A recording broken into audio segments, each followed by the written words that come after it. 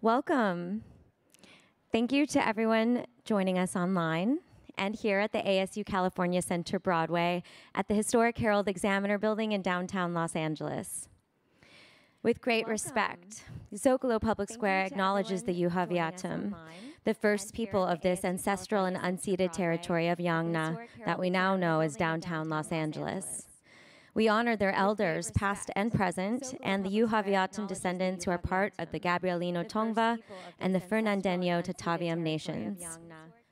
We recognize that the Tongva are still here, and we are committed to lifting up their stories, culture, and community. As Kuyam, we recognize our responsibility and obligation to care for their land. I'm Bianca Collins. I'm the Director of Public Programs for Zócalo Public Square in Arizona State University Media Enterprise. At Zócalo, our mission is to connect people to ideas and to each other. Everything we do is free, and everyone is welcome. We publish original writing and present conversations like this one. You can find us at zocalopublicsquare.org, on podcast platforms, and YouTube, so please subscribe for our latest programs. We were founded in 2003, and we are now celebrating our 20th birthday year. Tonight, we present the fourth program in our series, What is a Good Job Now?, supported by the James Irvine Foundation, focusing on workers in the low-wage sectors of California's economy in communities across the state. Through public programs and essays grounded in workers' experiences and realities, we explore how to make the hardest jobs more rewarding and make life better for those who do them. This evening, we continue our series with What is a Good Job Now for the Formerly Incarcerated? It's an honor to introduce our panel this evening and our moderator, Gilbert Johnson. Gilbert is a native of South Central LA and Director of Strategic Reentry Initiatives with the Office of Mayor Karen Bass. He was introduced to civic engagement work in 2009, which marked the last year he was incarcerated. Finding it hard to gain sustainable employment, having to navigate homelessness, and working several jobs due to his criminal record, Gilbert's prayers were answered when he received the opportunity to be an outreach worker at Community Coalition, or as we call it, COCO. He eventually became the lead justice organizer leading COCO's criminal justice reform and reentry work. He left COCO to become the California State Time Done Manager with Californians for Safety and Justice, helping to pass multiple state-level justice reform bills. Gilbert now leads recidivism reduction reentry efforts in the city of Los Angeles through the Office of Community Safety.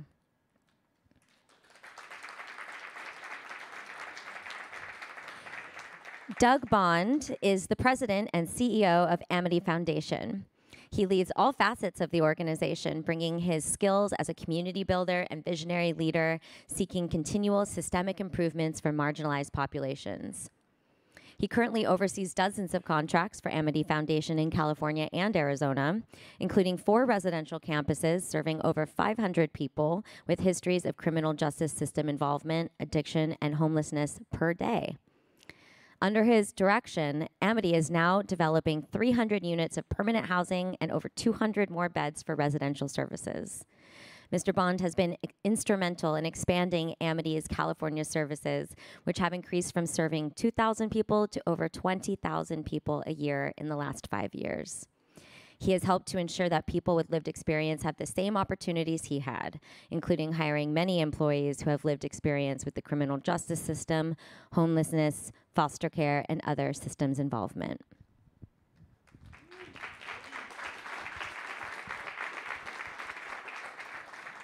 Carmen Garcia is the executive director of Root and Rebound, a nonprofit with a mission to support people navigating reentry and reduce the harms perpetuated by mass incarceration. She was one of the first hires of Root and Rebound, joining in 2014 as a legal assistant, and has assumed various roles of increasing responsibility during her time with the organization, including providing administrative and financial oversight, management, and programmatic support. Her expert management of financial resources, HR systems, and operations facilitated the growth of the organization, while her passion and perspectives as a formerly incarcerated individual has guided the development and design of all its programs, resources, and expansions. Before coming to Root and Rebound, she worked at City College of San Francisco as a teacher's assistant. She also interned at City College of San Francisco's Second Chance program, which helps previously incarcerated students achieve their full academic potential. She is the proud daughter of migrant farm workers from Texas and currently calls the Bay Area of California home.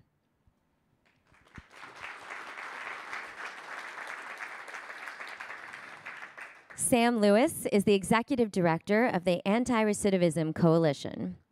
Previously, Sam served as director of Inside Programs. A former life prisoner himself, Sam understands the various obstacles, challenges, and difficulties the prison and reentry populations face. Sam previously worked with Friends outside Los Angeles County as a job specialist, case manager, employment program supervisor, and project director, roles that reinforced his commitment to creating opportunities for formerly incarcerated men and women as they transition back into society. Currently, Sam serves on LA County's Probation Oversight Committee and the San Quentin Transformation Advisory Council. Thank you all for joining us tonight. Gilbert, over to you.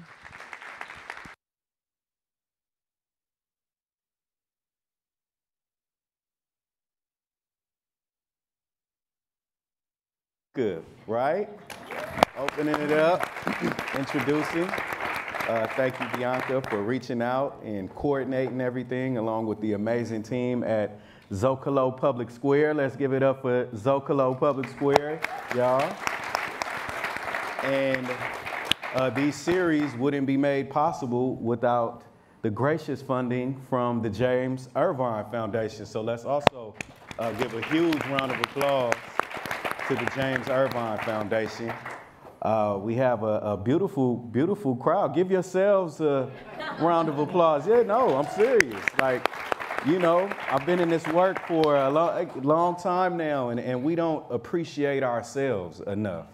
We don't celebrate our victories enough, in my experience. And so I'm big on flowers and giving recognition where recognition is due. I have to give recognition to all of the amazing panelists up here, right? Come on, y'all, come on, keep the flowers flowing. I've done some level of work with all of these individuals over the years, and they're in the trenches doing the hard day-to-day work, running programs that are changing lives, that are reducing crime and violence and preventing and eradicating recidivism. And this is work that is so crucial to our communities, to the movement towards progress. And so I have a real deep appreciation for everyone up here, you know. And so I also want to share and just disclaim that I am not here representing the Los Angeles City Mayor's office, though I love my job. I love Mayor Bass, Mayor Karen Bass, and her leadership and her ability to get work done. And she's a mover and a shaker, and she's humble, right? She loves the people, she loves the community. But I took my mayoral hat and left that off in the car. So I'm here just an everyday community member, you know, community leader. I wanted to ask for some grace because I'm pretty tired. I have a pregnant wife in her third trimester and 5 young children, as Bianca mentioned in my introduction. And so bear with me, but we have a great conversation lined up for you all. Today we really wanted to just kind of free flow and have more of a discussion and a dialogue that is solution oriented. We have to think in solution, we have to think in strategy to continue winning the needs for our communities, to continue advancing justice. And there's nobody more fit than these 3 individuals to bring it regarding the topic of what is a good job for the formerly incarcerated. And so just to jump right in, learn a little bit more about you all. I mean, I know we heard the bios and everything, but to go a little deeper and kind of unpack some of what was shared, I wanted to just ask everybody to share with everyone, how did you come to this work? How did you come to this work, and how did you elevate to the role that you're currently in, positively impacting so many thousands of lives? I mean, we're talking statewide and national work. People are getting free. People are crying after going through your programs. I've seen it, I've witnessed it firsthand. And so maybe we could start with you, Doug. Yeah, so, I'll say I came to this work, the founders of the organization that I now help to lead at Amity Foundation got me out of foster care when I was young and reunited me with my father, with my sister, and then helped my mother when she got out of prison years later. And then the organization actually helped me when I was struggling in my 20s.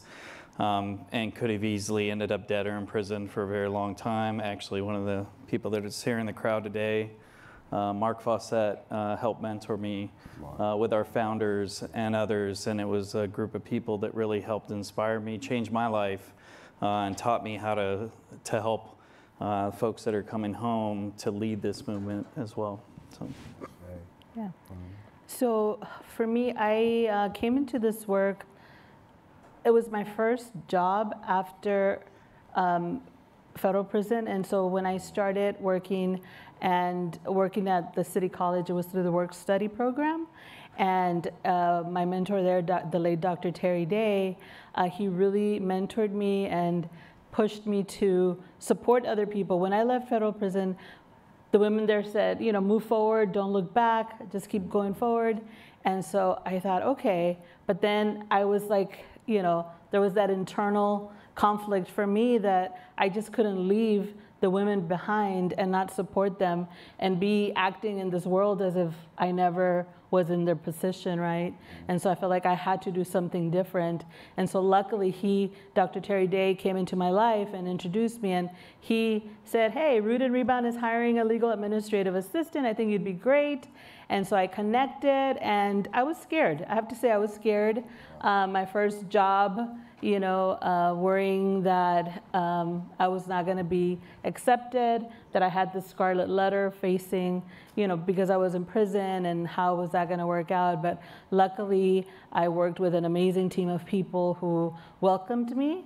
And because of my lived experience, I was able to, just give feedback. At that time, we were just starting our reentry guide. It's like a 1,200-page legal guide for California. And so I contributed a lot of, from my personal experience, and never really understanding how valuable the lived experience is, right? Because all this time I thought it was something to be ashamed of, right? And so instead, that was like, wow, other people can actually learn from my mistakes or just the experience and understand that we are worthy of opportunities. We are worthy. We're human beings. And so that's what kept me going, just understanding. I started as a legal administrative assistant, and I just kept going just because the calls that were coming in, I was the one answering the phones.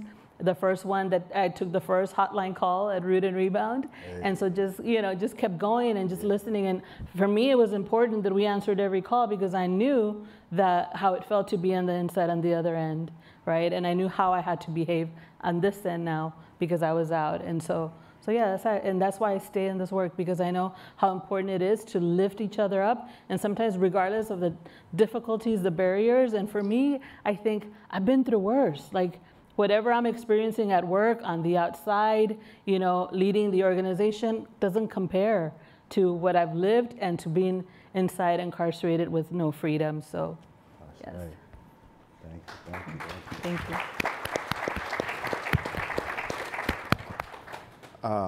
On my desk at home sits a Polaroid from 1990 in Soledad's visiting room, and I'm sitting with my mom. It's one of the few pictures that I have of her while I was incarcerated with both of us together.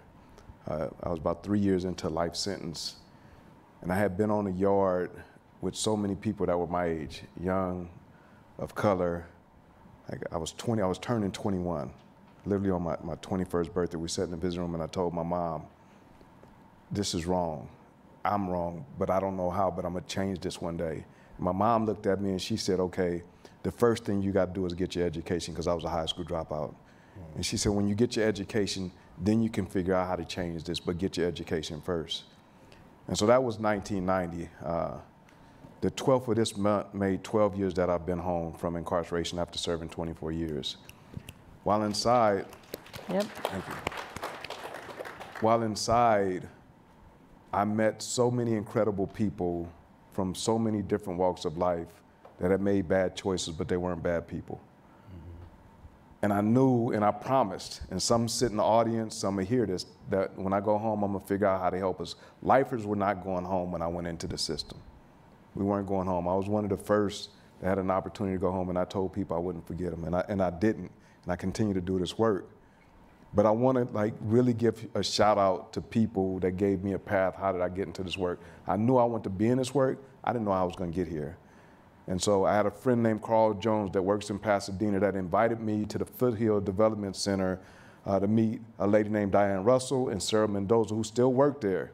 And Sarah Mendoza told me, she said, do you want to work for the city of Pasadena, or I can get you in an organization called Friends Outside? And I said, what does Friends Outside do?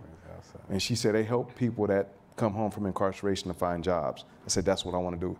She says, not a guarantee. She said, I can get you a guaranteed job with the city of Pasadena right now. I said, I want to help my people. And she said, you have to interview with Mary Weaver. And Mary Weaver, who's still executive director of Friends Outside, gave me an opportunity. And that's where I started cutting my teeth on becoming a case manager, a job specialist, all of the different things that I needed to learn to get to where I'm at. And then I met this really amazing guy that I think sometimes is just like crazy because he has this vision, Scott Budnick. And I told Scott I want to help people that were inside. I don't want to just do the work in the community. I want to go back inside juvenile halls and prisons so that people can have hope and believe that they can do it. And he said, okay. And I said, but Scott, I have a murder conviction.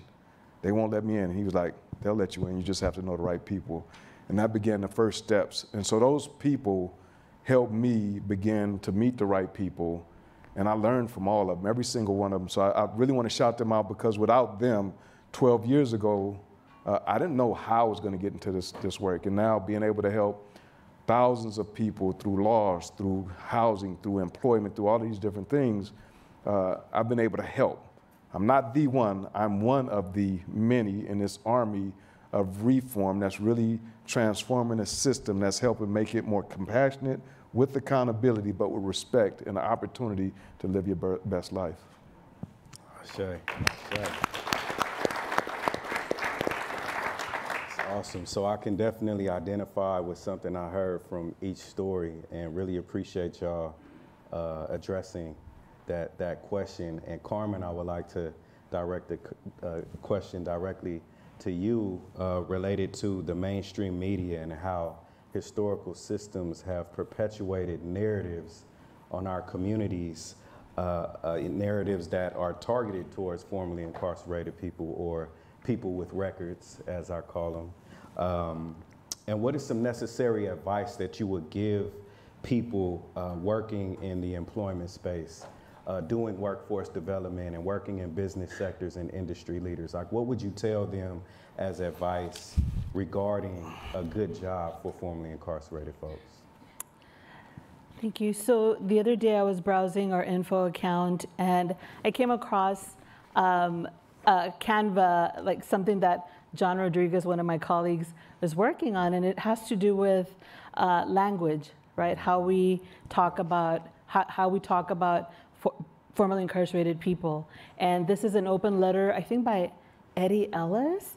And so it just caught my attention because it stresses of how, how important it is when you define someone and you box them in just that place of like convict, inmate, right, criminal, right? It's really hard and it's really challenging for the person in that situation to move forward and to look for a job. If they're described as that to an employer, right, to just even friends or people, right, that they're formerly incarcerated, and then the fear starts, and then we start creating our own narrative about who that person is as opposed to what they could be, right? That was a mistake. And one of my other mentors, Jason Bell, he says, you don't want to be remembered for your worst mistake. Like, how is that possible that that's what sticks, right? And so fortunately, that's how it is. So part of what we do and what we're pushing for at Root and Rebound is that narrative change, because we're trying to get more stakeholders, bring stakeholders to the table, more employers, right, to hire more formerly incarcerated people. But it has to start with changing how we see each other, how we see them, right? How we see us, how people see me, that's super important. And so taking that first step. And so I feel like the language, it starts with the language, and John is right on point there, that it starts with the language, right? And how the words that we use to define each other. And so, and that makes it easier, because I feel that not just for the person, right, but also for like when they're looking for jobs or housing or even going to school. Like, it's important that they're not defined by their worst mistake every day of their lives, right? And so I think that starting with the language, starting with the story we tell about people, and I'm very much of like, if somebody wants to share their story with you, they share it with you, but if they don't, they don't, and it shouldn't be on each of us to be judgmental about them. It's like who they are right now. And I know there's been several studies done. I know Stanford did one a few years ago about how formerly incarcerated people are like work twice, 3 times harder than people without criminal records, right? And I know for me, even though the job when I started, I was getting paid $14 an hour. I was like, hey, that's more than the 5 cents I was earning when I was in prison, 5 cents an hour, right? So that was a big jump. Although given, now that I was out, I had, rent, I had, a daughter to take care of. So it was not that much, but at the same time, it was more rewarding for me to be in that community, knowing that I wasn't someone that could give back financially, but I knew that in the work that I was doing, it was given back in ways that would benefit the person just based on my experience, and just trying to treat them like human beings. So then they also feel valued and appreciated and invested in, just by simply how we talk about people with criminal records. Absolutely. Our work is deeply about humanizing people. The people first language, the people first approach, the care first community approach that the county has led for the last several years. And so many community leaders that have been a part of that work through the Alternatives to Incarceration, through Justice Not Jails. I mean, we've been grinding, and by providing people the vehicle to lead work that we thought we'd never be doing. That's how we are experiencing so much change. And so we all have dignity and value, and I thank you for uplifting that.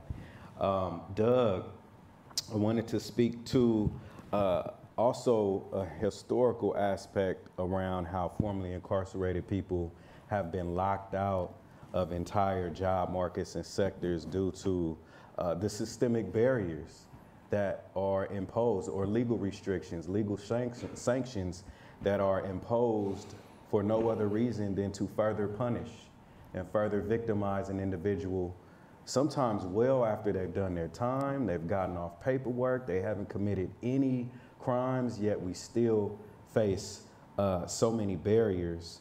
And through all of that, we've seen some very significant advancements in the criminal justice reform movement, or what I call just the last 10, 15 years, the decade of criminal justice reform. We had AB 109 passed, we had Proposition 47, Proposition 57, Prop 17. I mean, we've been grinding, right? And so what I wanted to ask is, can you explain some of those victories, specifically fair chance hiring? Can you explain and break down what fair chance hiring means and what that looks like for us as individuals with records? Can you speak to ban the box a little bit, and also share some insight about the current growth sectors that formerly incarcerated folks, justice impacted folks should be looking into? Yeah, no, absolutely. I think there's been a lot of victories. I think some of the historically, and there still are tens, thousands and thousands, actually 24,000 or more restrictions for folks that are coming home, or barriers. And that's state by state, county by county, city by city, and federally throughout the U.S. And so there's still a lot of work to be done. I will say there's been a lot of victories, ban the box being one, and fair chance hiring practices where people don't have to disclose criminal history and incarceration charges on their application process. So people with 5 or more employees don't have to look at that. So they're screening people in, not out. And so a lot of practices have been set up to screen people out rather than include people. I would say a lot of the victories that have taken place actually started with a lot of the community-based orgs. A decade or more ago, a lot of contracts and services for folks that were coming out of incarceration actually couldn't hire individuals that are formerly incarcerated. And so many community-based orgs were stuck with restrictions where to go back and work in a prison, you had to be off parole for 3 or 5 years. And it was discouraging people that actually could be the most qualified to work in that workforce. And through leadership and through change, there's incredible changes. Now we have many groups here, many other community-based orgs are hiring individuals that are actively on parole, going back into prisons, going into jails, helping to lead these efforts in the community. So it really had to start with us, because if we don't have the hiring practice that we're hiring individuals that we're working with, our students, I'll say students because that's what we call our participants at Amity, we won't accept a contract. We'll change the law, we'll change policy, we'll change whatever we have to allow that, but that's not an acceptable practice for us because it doesn't represent who we serve. So community-based orgs have to be the first, I think, group to do that. So there's been a lot of victories, I would say, in that space, and many other spaces. There's a lot of folks here that are doing a lot of the policy work that allows us to change the laws that open up those doors for more employment opportunities. We talk about growth sector industries. Healthcare is a huge growth sector industry and has huge workforce shortages, and so we have to reduce those barriers. We have to get people into good paying jobs, family sustainable wages, I would say, not just livable wages, because the livable wages can just be an individual but not support an entire family. And so how do we support family sustainable wages for people? And frankly, the job opportunities for people that are coming home from incarceration should be the same job opportunities that anybody in the community is afforded to. And we need to provide education with stipends, and so people aren't working and trying to go to school full time. And so I think there's a lot of things that can be done to get into technology, to get into Hollywood industries, to get into construction trades, to get into many of these industries that are really struggling right now.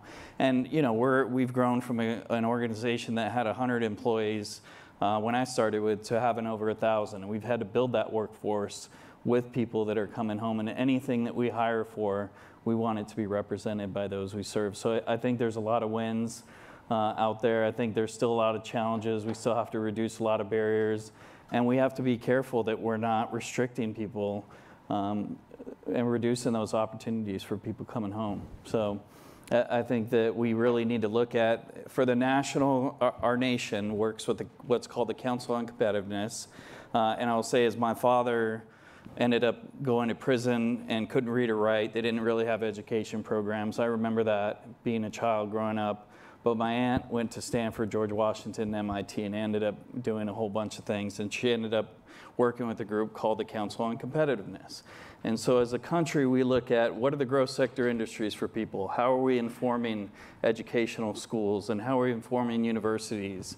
How are we looking at what the future, what the next 5 years, or what the next 10 years beyond that is going to look like for us? And we have to think in that aspect. We have to be part of those conversations. We really need to be looking at what are the green jobs that are coming online? What is the infrastructure opportunities that are coming online that we need to be a part of, and we need to be part of that process and part of that discussion. Absolutely, absolutely. You mentioned something that really stood out. Everything was profound, of course, but community organizations standing as the first line of defense for people coming home. It was Community Coalition, which was mentioned earlier, that really helped end my life of crime and criminal activity because they did not hold my long criminal record against me, similar to what you were sharing earlier, Carmen. And just thinking numbers nationally, there's 70 to 80 million people with a felony, with a record, right? And there's 48,000 legal restrictions nationally that are preventing folks from moving forward. And so our policy change work is critical to the movement and getting folks free. And so, Sam, I know you've had a huge role in a lot of that movement building work. And, you know, as my fellow South Centralian, as I call us, you know, growing up in the trenches of South Central in the 80s and the 90s, it wasn't easy. It wasn't easy. It was a lot to navigate. When you think about generational poverty being as common as a common code, when you think about the laws that were intentionally designed to lock certain communities out of opportunities for advancement, unstable housing, poor quality housing, poor educational opportunities, right? There was a lot that we had to deal with and had to face and overcome. And my question for you, or what are your thoughts about the intersections of some of those social and economic conditions that were pretty much imposed on our communities, and the role that poverty has played in crime and violence? Great question, Gilbert. But first, want to touch on a couple of key points. I don't want any of my people to come home and get a job. I want them to have careers. I want them to be able to be entrepreneurs, run million-dollar corporations. Yeah. If you have the skill set, you should be able to do that. And if you don't have the skill set, organization like Underground Scholars and others, and if I don't name you, you're out there. Help us get those skill sets so that we can have the careers that any other person that's never been incarcerated has. So I don't want you to have a job. My teenage kids can have a job so they can have extra spending money while they're in high school. But I want people that are coming home to have careers so they can truly stand on their own 2 feet and not have to worry about anything but getting up, demonstrating that they're the best at what they do, and coming home every night and taking care of their families. That's one. 2, you touched on policy and these barriers, 24,000. For those lifers that are sitting out there, if you've seen me on social media, if you heard about it, Senate Bill 731, we talk about the Clean Slate Acts across the United States. California is leading the way. My conviction was for murder and 3 attempted murders. And I had my record expunged November 9th. Woo!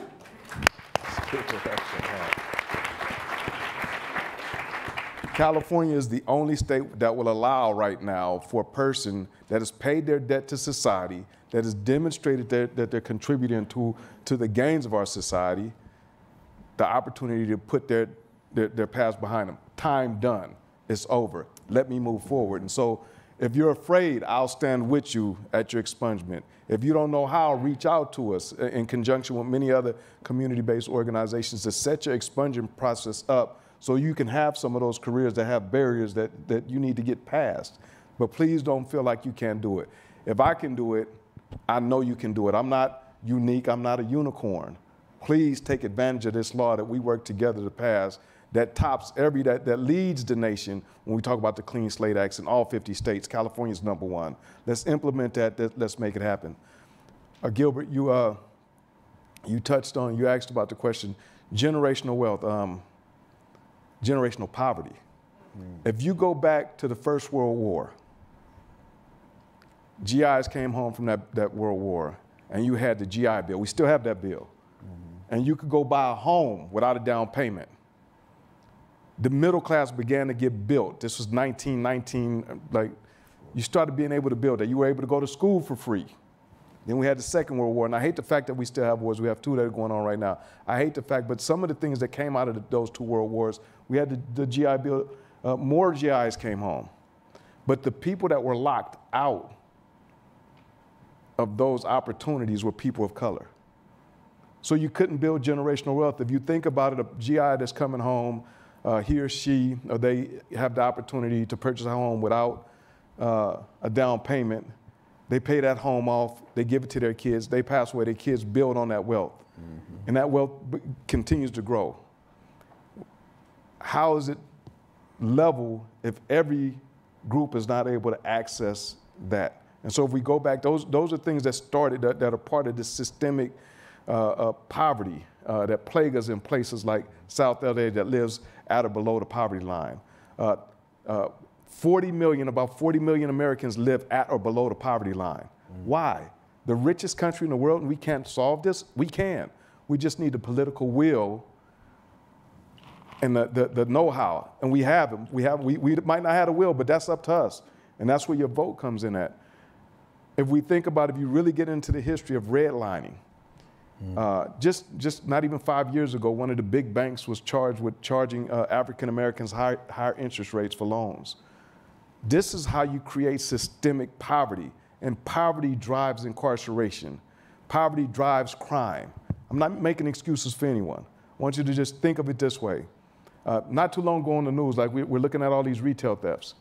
There was a lady that got arrested for stealing baby formula. Do you think she was stealing that to sell it? Why does someone have to steal something to feed their child in the richest nation in the world? We should have paid training programs for people to go into careers, not jobs, careers, so that they can stand on their own 2 feet. And the zero-sum belief that if I give $1 by making sure through my tax dollars people can have paid training, that's not true. Think of it this way. If this table, if these are very wealthy people in these 2 bottles, and the table are the people that live at the poverty line or below. If I lift this table up, what happens to the bottles? They lift up too, right? Right? So why can't we do this for every single person that lives in this country, help them get to where they're at, where they need to be? It will decrease our incarceration rate. It will increase our tax revenues. It will make our schools better. It will make our communities better. All we need is the political will to be able to do this. And can you imagine how we would transform not just our communities, but this entire country, just with the desire to give the least of us an opportunity to be able to live our best life? Absolutely. Yeah. I think far too often decision makers in our society in its entirety overlook the drivers of crime and violence. You know, an individual wasn't just born, you know, thinking, oh, I'm gonna grow up and be a murderer. Nobody wanted to do that growing up, but there were circumstances, and once you get to the root causes of what built this tree, then you can begin to unpack trauma. Then you can begin to deal with mental health and address the issues. And so I wanted to pivot a little bit from my next question and ask and open it up to everybody just to see what are some of the most important factors or essentials that you must have prior to release and upon release when coming home to be successful, to have economic mobility and stability, and to be entrepreneurs and business owners like you mentioned. Like, what are some of the essential just must-haves that folks need for successful reintegration and reentry into society? I would say, and we're doing it in California, it's one, education. Mm-hmm. Now we have college programs on every single yard. You have some master's programs and bachelor's programs. We need more. Trades. But I think one of the most, two of the most important things that we need to do more of is, one, we need mentors like Doug talked about, Carmen talked about. We need, when I was one of the first lifers to go back inside, and people didn't believe I was a lifer, a former life prisoner. Mm. To see that it's possible, to make sure that people can see that there's a better life for you out there, but you have to plug into the resources. And the resources we have to pour into these facilities. Because if you think about it, it costs $90,000 a year to keep a person locked up, and that person is released, and now that person makes $160,000. Add those two figures up, that's your rate of return on investment. And the intangible is then enhanced public safety and how you actually influence younger people, because they begin to see you come home in your hard hat or in your suit, and they say, I want to do what you do. What do you do for a living? I want to do what you do. Like, what do you do? You get to build houses. I want to build houses like you. They have to see it. They have to imagine it. But in order to do that, we have to pour those resources into our facilities, education, trades. And the two things that we must not forget about are mentors or life coaches that will guide our population to plug it into those resources. And the last thing I'll say is this, and we're running a bill on this this year, therapy to heal the trauma that we've experienced, whether it's ACEs or trauma that we've experienced prior to incarceration, while incarceration, so that when we come home, we are close to being, if not our best self, and able to step into those careers to be able to take care of our families. Yeah. Yeah. I was also going to say therapy, and which is why I went to school and took psychology classes. But most importantly, it was because when I was in jail before going to prison, I was part of the Choices program. And so this program is modeled after the Delancey Street program. And so it was there for the first time that I actually had a counselor actually talk to me, right? And so at this point, I was 40 years old, and that was the very first time that anyone talked about the trauma that happened to me, you know? And so for my whole life, like, you know, let me give you an example. So when I was 5 years old, I was sexually molested. I was 5 years old, right? And to carry that for so many years and nobody ever talking to you about it, but then the place that you find that therapy and that support that you need was behind bars. And I often say that I was in my own prison long before I went to prison, you know, because of so many things that happened in my life, but never had the support or even the guidance, right? Given the community that I was from, right? It was just never there. It was never offered. And I'm sure I wasn't the only one, you know, people like me just never had that. But I was, you know, lucky enough that I came to the jail where they had this Choices program, and that helped me so much, just kind of releasing me from my past and forgiving myself, and then also letting go of stuff that I wasn't responsible for. What could I have been responsible for at the age of 5, you know, or losing a child? Like, how was that my fault? But I just, you know, just took that in, and that was more trauma, more things that I was not coping with and didn't know how to. I didn't have the tools. And so that's why it's very important, Sam, exactly, the therapy. So when people come out, they're prepared, not just for just coming out after so many years of incarceration and a whole new life out there, but just the ups and downs of coming out, the disappointments, you know? Like, I didn't even have an ID when I got out, and having to go place to place just to get a voucher to pay for an ID. I didn't even have $2 to get on the bus to go, you know, to go all those things. So just trying to navigate life afterwards, it was really, really disappointing, but I knew it was through a different lens that I was seeing life. It was no longer like, oh, I'm a victim, or this happened to me. It was like, yes, I refuse to be a victim, and I'm gonna do whatever I have to do, right, to make sure that I go past this, no matter what I have to do, and no matter where I have to start from, but I'm not gonna stop there. You know, that's what led me to sign up for college, even though it was against my case manager's request and support. They were like, no, you have a criminal record. You have to take whatever job is offered. Yep. Going to college is a waste of time, you know, and had I believed them, I would not be here today, you know, because I would have taken it was a telemarketing job, second shift in Oakland, paying minimum wage, you know? And so it's just like, no, but you have to be prepared mentally before you're able to make those tough decisions. And even now, you know, as an executive director, making those tough decisions, but I always like lean back on my experiences and the support that I got, you know, before, and then lean on people that have been there, done that, and, you know, mentors like Sam Lewis, you know, people that just amazing people that have, you know, supported me and continue to support me throughout this you know, this journey now for me. But yes, you know, that mental support therapy is super important.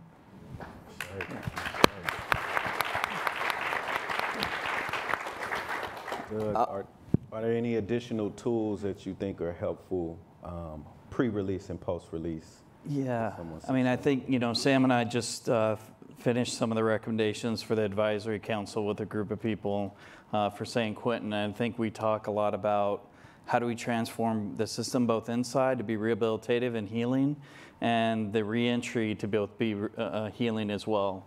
And that has to take place with the workforce as well as those that are incarcerated. Because frankly, if the whole system is not set up to be rehabilitative and supportive and therapeutic, then we're not going to bring people home safely.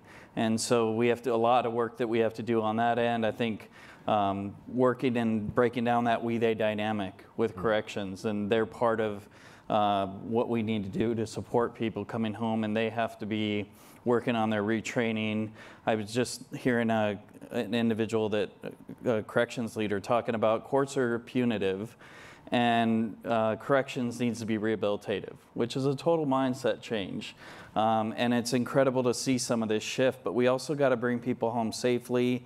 We have to have healing communities. You know, we have community reentry projects that allow people to come home 30 months early and end up spending the last 2 years of their incarceration in a community-based setting, getting work, getting health care, getting all the resources that all of us are afforded in the community. And then beyond that, I would just say, you know, there's not enough focus on housing. We haven't really brought that into this conversation. That really needs to be an important part of workforce as well too. If people can't get into affordable housing, or there are barriers on, we talk about ownership, and, you know, but we have to make sure that people can get into affordable housing as well. And we create those pathways, that we make sure that there's workforce housing opportunities for individuals. And so it's a sequencing and coordination, getting people access to health care. Frankly, mental health is part of that. Primary care is another big part of that as well too. So it's just really making sure that everything's coordinated between a lot of organizations that all have an incredible mindset of change if we're going to really end mass incarceration. Thank you, thank you.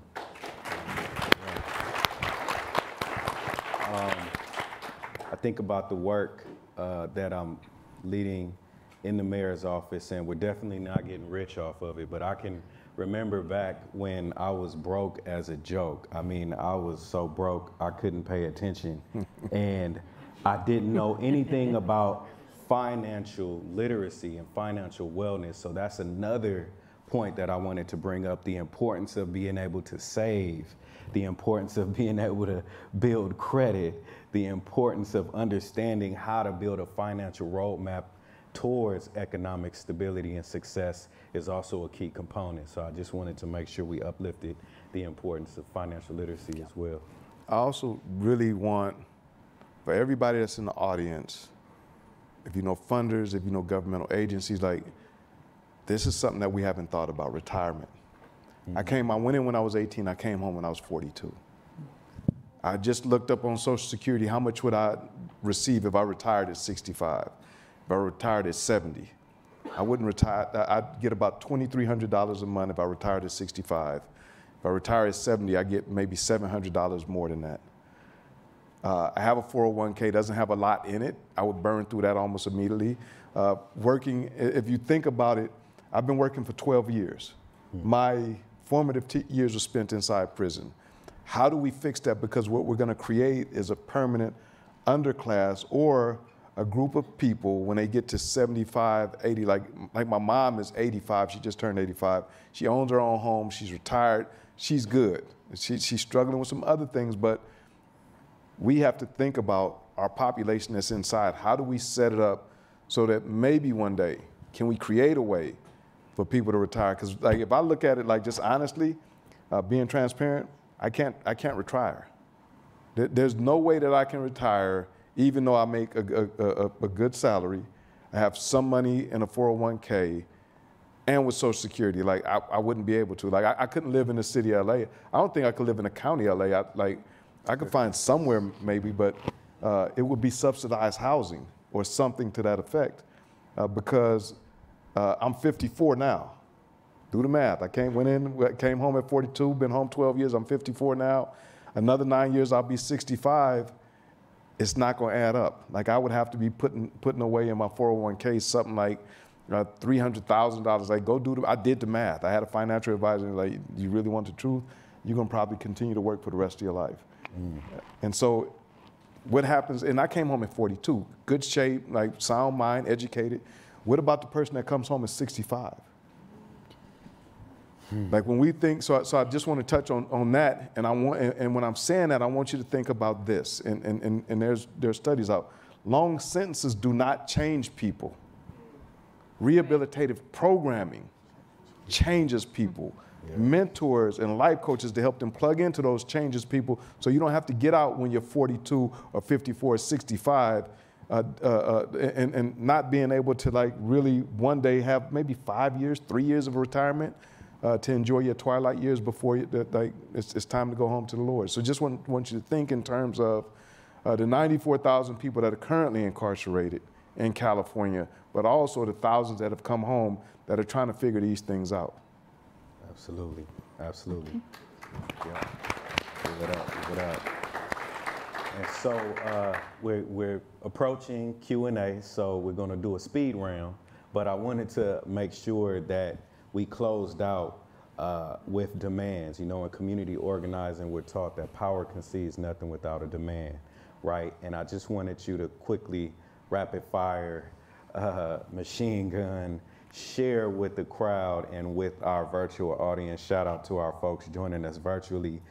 Just share what demands, what bold demands would you give to the powers that be who have the ability to hire us, that have the wherewithal and the access to be able to hire us and pull us into some of these growth sector industries and see us as a human. So what demands would you give to some of the key players? I would just say invest in organizations like ours that we can, so that we're able to support the people coming out, of prison and jails in ways that will help them, get housing, employment, and be in a better position to accumulate wealth, right? And through that is removing some of those legal barriers through expungements, record cleaning, that luckily for us, we have, amazing partners, the Anti-Recidivism Coalition, and also amazing funders that support our work, like the James Irvine Foundation, the Cal Wellness. So just invest in people, show us that we matter, that we're important, that we're worthy of these opportunities as well. I say. My demand would be connect with big companies like NBC Universal that hires people in these careers. NBC Universal has internships for people that are formerly incarcerated, puts them in careers. NBC Universal is the real deal. Connect with companies like that are saying, you know what, we know how to work with people that have been incarcerated. And I say NBC Universal because they know, we've helped work with their HR staff to figure out the background checks, what's necessary. So if you connect with something like NBC Universal, JP Morgan and Chase, these big companies that give you an opportunity at a career. If you're a big company and you're not sure, and I might get in trouble for this, but ABC, CBS, reach out to NBC. They know what they're doing, really, for real. Step up to the plate. Hey, it's demand time. Yeah, I'd say I've worked with a lot of different states. I'd say to Sam's point and our panelist's point on this is that California is leading the way in many ways. A lot of states are coming here, red or blue, to look at our models here, but we need to continue to push. I'd say paid trainings. We need to do more paid trainings. If we had the urgency that we had during the pandemic to help everyone that was coming home, we'd be in a far better place. We brought 15,000 additional people home during that time. The most. The most. Yeah. And we had a sense of urgency, paid stipends, support for housing, expansion of resources in the community, do whatever it takes to get it done to bring people home, we'd be in a far better place. When I said the most, partnerships. when I said the most, because we worked together on this, Doug was here, the most in the United States, we brought the most people home, put them in jobs, put them in housing of any other state in the United States. Yeah. That's right. And I would say that was done with public-private partnerships. Government's not going to fix it all. And so we really need to leverage public-private partnerships to maximize impact in our community. Give it up, y'all. Come on. Did y'all learn anything? I know I learned. Right-handed guy. Okay, we're ready for Q&A. If you have a question, please come line up right here beside me. And I'm going to start with an in-person question because you guys got here real quick. All right. So please just say your name and then come up here to this pink mark here and keep your question brief, please. I can't see. Thank you so much. My name is Martha Yanes, formerly incarcerated as well. My question is, has anybody ever looked into changing, maybe having formerly incarcerated to be added into, say, part of the umbrella, like of prejudice, I guess, like the five, you know, like, you know what I'm saying, like part of the umbrella, like LGBTQ, you know, people with disabilities, things like that, but people formerly incarcerated as well, because we do, there is a stigma out there, and we do get treated different, and there is a prejudice, big prejudice out there. We need to execute that.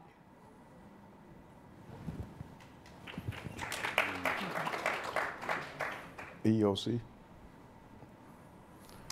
Yeah, I mean, I think we have to look at it like that. We have to address the fact that we can't discriminate against anyone. And that means individuals that are formerly incarcerated. That means folks that are marginalized and disenfranchised in our community. And so it really needs to be led by community-based orgs, you know, in terms of how we're treating people and the community as a whole in terms of how we're treating people. Frankly, I think a lot of our work has to be a people-centered approach. And so we can't, language is a big part. We talked about that earlier. I think there's many facets to that. And then we have to dive into the policy on things and identify when there are those barriers to help change that.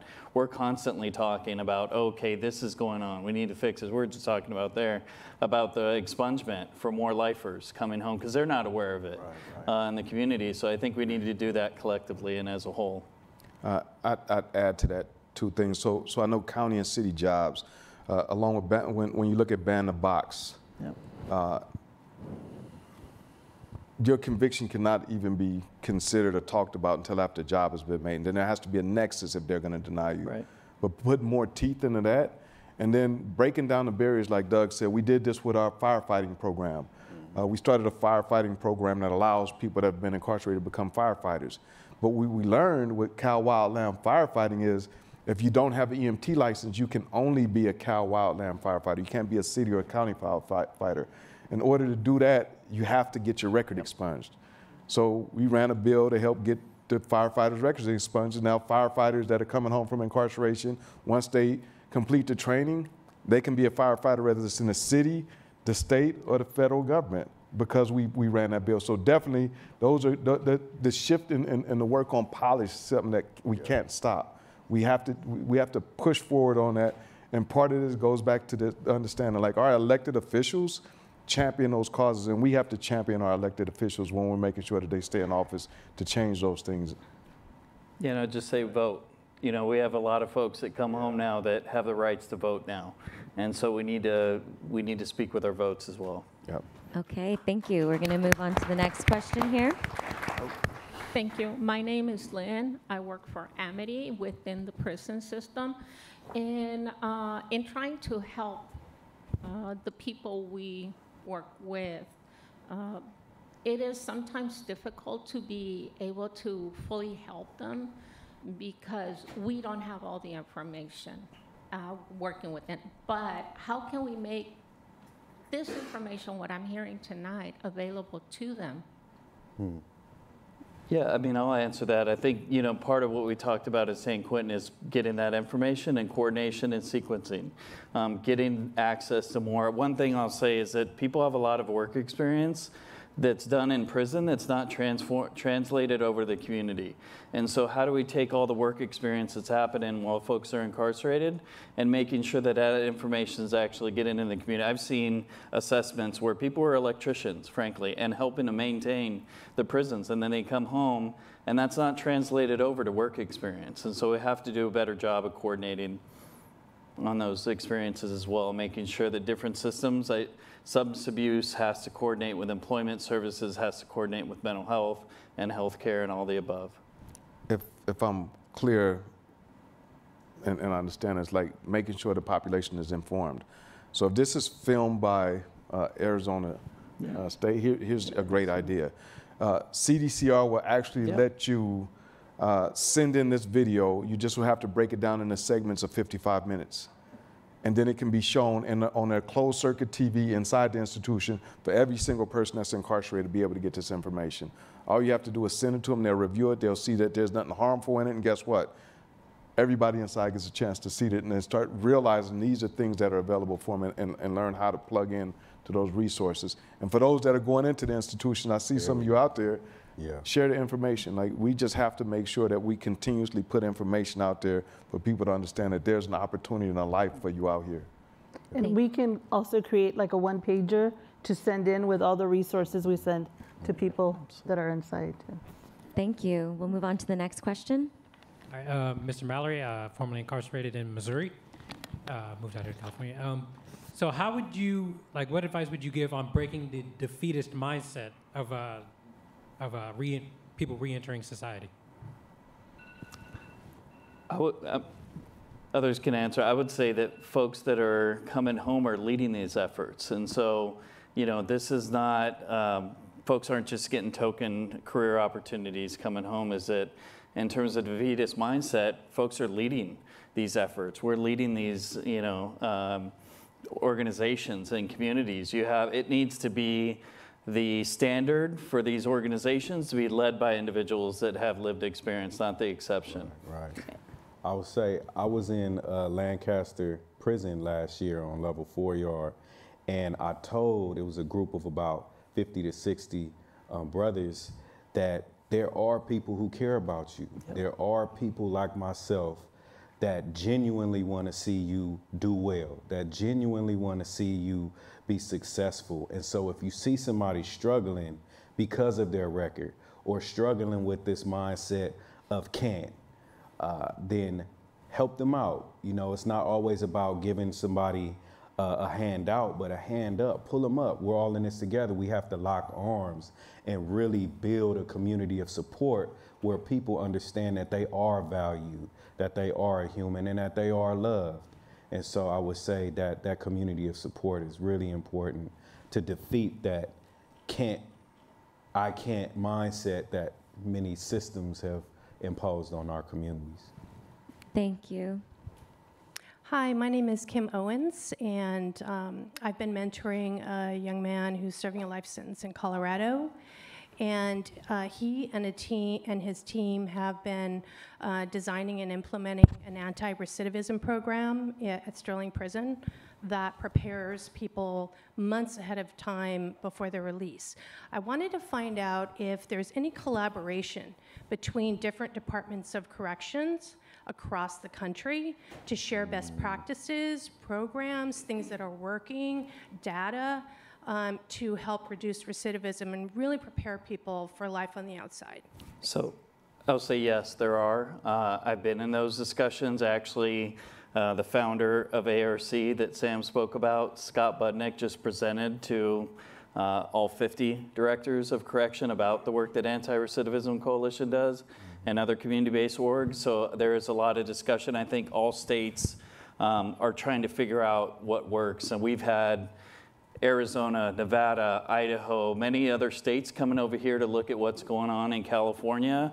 And you know, I would also mention, Sam's very humble in this too, is that lifers have helped lead this movement, frankly, from the inside. Because when we talk about hope, those lifers that are inside have changed their lives and gone through the rehabilitation process and worked for redemption without any hope of coming home. When Sam talked about lifers weren't coming home, I was just in Tehachapi with a gentleman that was transitioned down from death row. And he is now getting trained as a substance abuse counselor on a level 4 yard in a prison, and to help individuals that are struggling after those circumstances takes a lot of other people's excuses away, quite frankly. And so I just want to give credit where credit's due. A lot of this effort in the late 80s was actually built on a committed group of lifers and carried on by individuals that had no hope of coming home. Okay, this is the last question we have time for. However, everyone who's in line, you'll get an opportunity to speak with the panelists during the reception. So you will have an opportunity to have your questions answered. Hi, my name is Mitchell Bennett, and 16 years ago, I served 4 years at 18 to 22 in Ohio. And I moved to California because they only go back 10 years on background checks. California's been good to me. But my question is, how is being the largest population of prisoners in the world going to allow us to compete on a global scale? Could you rephrase the question? I didn't hear the last part. So my question is, How is being the largest population of prisoners in the world going to allow us to compete on a global scale? Sustainability is not only about tangibles, but human beings' lives as well. So first I'd like to say, I don't know if anybody's noticed, but in the past 12, 13 years, we've cut California's prison population in half. Yeah, yeah. That's right. Yeah. Not me, everybody. Everybody. California had at one point 178,000 people in prison. That's right. Yeah. We're at about 93, 94,000 right now. And the first time in 50 years we closed prisons. Their prisons closed it's set to close this year. Yeah. Like, That's right. Yeah. So if we practice this model that's being created by community-based organizations with philanthropy, government support, private sector support of people being able to come home, get careers, we pour in resources on the inside, we decrease the number of people that are inside prisons. The goal is to end mass incarceration and put people in position to have careers, to be the best version of themselves, and to give back to their communities. We're doing that. And if people don't believe you're doing that, stop and think about it. 178,000, 93,000. Yep. We have a method of doing this. Again, we have to stick with having the political will, and people have to, like Gilbert said, grind, but also give people inside the hope that we can do this. And part of that hope is for those business leaders that are out there. Think about it this way, and it was mentioned on the panel earlier. You'll find, I know, even at this position, when I first started working, no one ever beat me to work. Mm-hmm. When I first started, no one beat me to work. I remember my supervisor would come and be like, you don't have to come this early. I was like, I know. I'm reading my book. It's time to go in, I'm going in. Now, sometimes people beat me to work. Not because, not because I'm not getting up as early, but I got a 4-year-old grandson that needs a little bit of help along the way. But my point is, people that have been in the system will work harder because they want their second chance to demonstrate that, one, we can do this, and if you give us the opportunity, not only will I be your best employee, I'll be number one. And you say, I want 10 more, 20 more like that one. Whether it's him, her, them, they, we demonstrate, we show up. And so given the opportunity, we'll continue to change the way this looks. We just have to not stop. We're halfway there. So I'm saying this to my people in philanthropy. We're almost there. Please don't stop. We have a model where we can completely change this social ill. Please do not stop when we're halfway to the finish line. Yeah.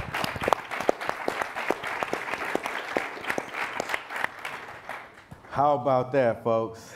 Yeah, come on. Give it up.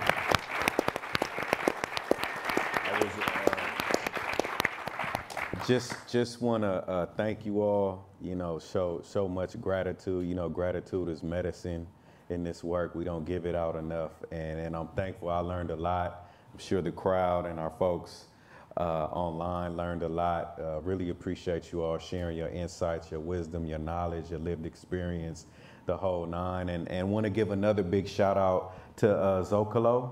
So the Zócalo Public Square for creating this space. Right, for holding space for folks that were once deemed hopeless, holding space for people that come from marginalized communities, and giving us a platform to really speak truth to power. I hope folks in positions of power take notes, take heed to what we're telling you, because we've lived it and seen it and done it. We know what works. We're leading work that works, and that work needs to be funded more. And so I'm with you on the call to action for philanthropy. And so thank you to our leaders that don't buckle, that poke your chest out in times of uncertainty. You have support, you have a backing, you have community leaders like us right here that will stand by you and stand with you. And so another major shout out to the James Irvine Foundation again for your support and just the great work that you all are leading across the state and supporting programming such as this across the nation. I want to say right now we're going to actually transition into a reception. Want to show love to the folks that didn't get to answer your questions. So we'll be here. We're not going anywhere. We're going to stick around. We definitely want to engage with you. We are all about community, building community, engaging with our community. Those are values that I hold dearly to, and I know my comrades up here and panelists also do. And so Doug, Carmen, Sam, thank you again for this phenomenal discussion. Thank you all again for being here. Yeah, all of that good stuff. Really appreciate you showing up today and continue to show up. That's all, folks. Thank you. Hey, man, that was good stuff. Wow. Man. Thank you. Amazing. Yeah.